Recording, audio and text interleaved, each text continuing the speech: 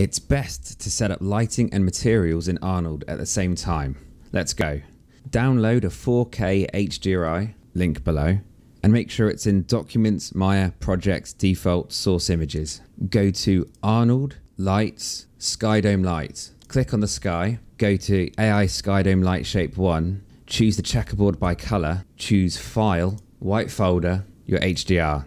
In the AI Sky Dome Light Shape 1 tab, adjust the intensity to 0.2 so we can add lights later, the resolution to 4000 so your reflections are less pixelated, and adjust the camera visibility to 0 so it renders transparent while still reflecting. Drag select everything in your scene and we'll assign the most common shader. Right click, assign new material, Arnold, AI standard surface, name it and hit enter. Go to presets, chrome, replace. It's all gone black. Let's turn on the lights. It's way too shiny. Let's change the floor. Right click, assign new material, Arnold shader, standard surface, name it, presets, copper, replace. For most materials, you can change the color in the base section here.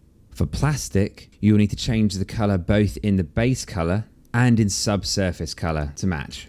For glass, you'll need to change the transmission color. For any screens, you'll need to assign a surface shader and change the color to a file. Choose your image, turn on textured view, duplicate it, and change the top geometry to glass for reflections. You can preview your final render by clicking on Arnold Render. This updates in real time. Check that render run IPR is ticked. If this stops working, close it, reopen it. If your computer gets slow, close it. Let's add some of our own lights. Go to Arnold, Lights, Area Light. Move it back. Set the exposure to 10. Double click on your rotation tool and set the axis orientation to world. Rotate your light to face the object. The line coming out of it shows the direction it's pointing. Rotate and move the light to one far side of your object. Change the color to something warm. Duplicate the light, move it to the other side. Spin it around, change the color to something cooler. Duplicate one last time and have it facing towards you. This will show off your beveled edges and create a nice highlight on the geometry. You can stretch these area lights out. It's too bright in the render, so decrease the exposure to something like 5. Increase soft edge to about 0.2. Decrease spread to about 0.1. And you've now got a realistic studio lit scene. Click here for 1 minute render settings and here for 1 minute screens. I hope this helped.